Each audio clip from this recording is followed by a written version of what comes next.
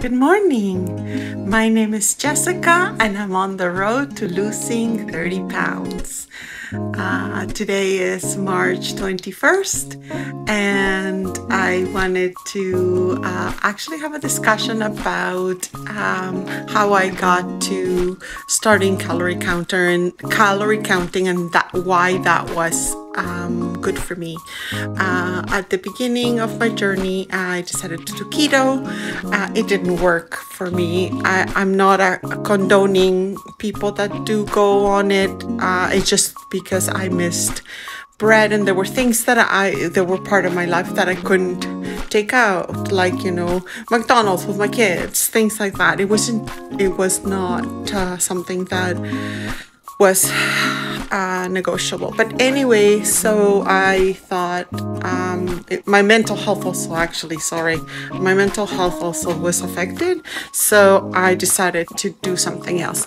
But this time, because before I used to limit my calories, I decided to do something that was counterproductive or counterintuitive for me, was that I actually just recorded how much I had regularly.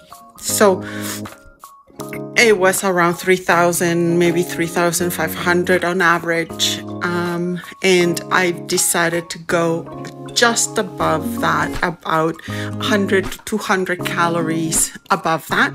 And then of course I went to the gym, because the gym never disappointed in that way, that it actually always helped me, specifically my 20s. That's how I lost weight the first time. So now, having said that, it doesn't help very much. Not in your 40s, or I am visiting 50 very soon. So then I started to calorie count on a non-judgment thing. I never weighed myself though.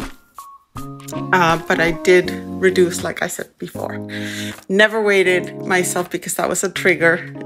But then maybe every 3 months I would, and then I would see that there would be weight loss. Not a lot, 10 pounds, 3 months, or 15 pounds in 3 months. The first 2 years was the biggest losses. But anyway, have a wonderful day, and I'll see you tomorrow.